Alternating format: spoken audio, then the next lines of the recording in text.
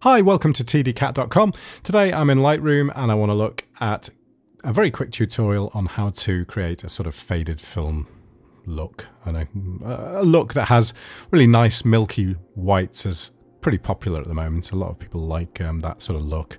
It's kind of, I don't know whether it's come from the whole sort of explosion of cameras that allow S-Log recording and flat profiles and all this sort of stuff, but it's a very popular look at the moment to get that kind of faded, milky look. So we'll get down to it and show you one way of generating that. There's loads of ways of doing it in Lightroom, so we're just going to look at one way.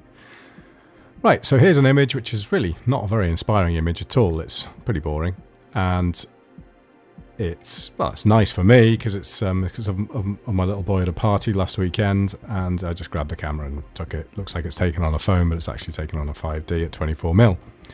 So the first thing I'm going to do is consider my crop.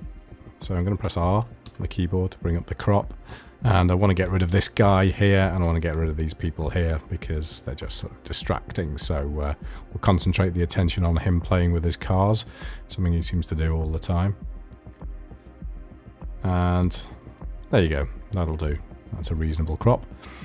So the first thing, apart from the crop, the first thing in actually creating the image is to go down to our tone curve. And if you're in a more recent version of Lightroom, you might find that your tone curve is set up like this with highlights, darks, lights and shadows.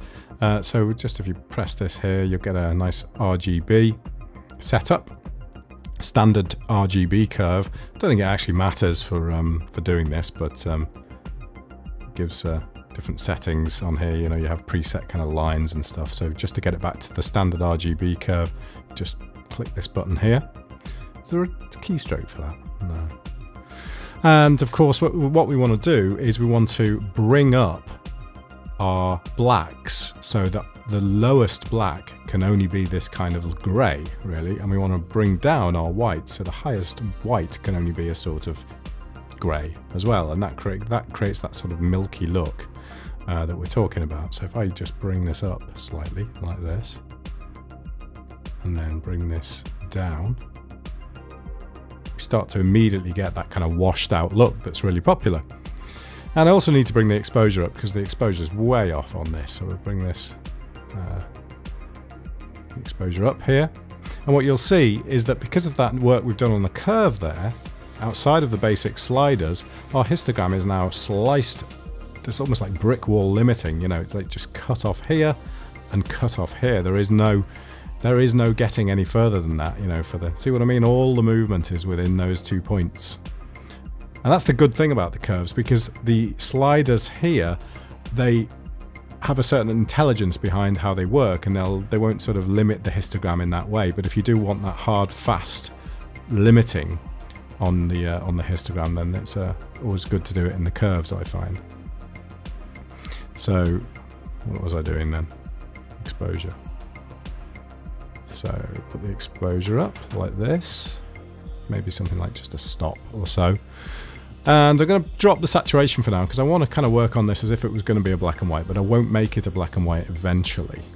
Because that's a bit boring, isn't it? Everyone does black and white. So how washed out do we want it? Something like that. Let's bring a bit of contrast back into it by making this into an S curve. Just a very slight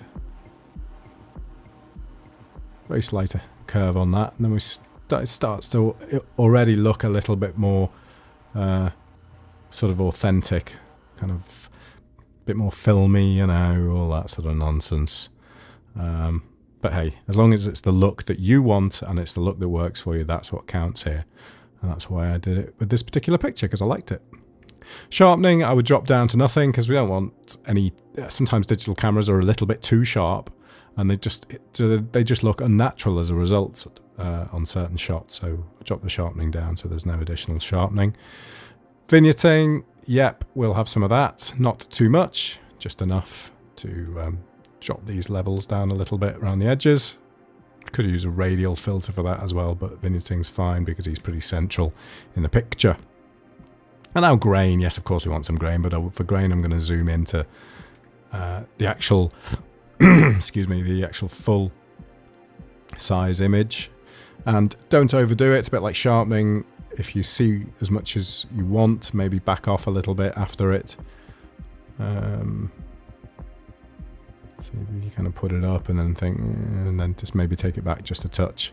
So yeah, those kind of settings around sort of 30s are usually okay for grain.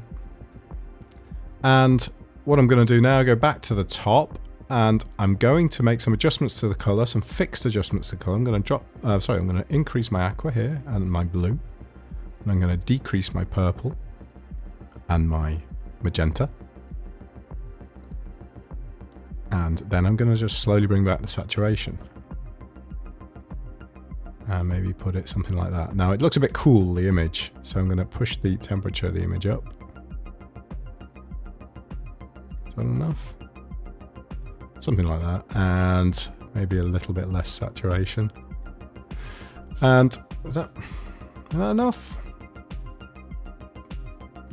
Maybe drop the highlights a bit on his face. And there we go. I mean, that's not too bad. Yeah, I'm okay with that. So if we just do a quick reset and have a look at the original. Yeah, quite a difference. And just gives you that sort of authentic film type look together with those milky blacks. Now, of course, you can adjust how much you want to drop those out. You know, you can really make those disappear by moving this point here on the curve. I think that's enough. So we just basically got an S curve here and just sort of taken it on its side and rotated it round, and so cut off our highlights and cut off our blacks, and got what I think is quite a nice look. Hope that's useful, and I will catch you soon. Bye.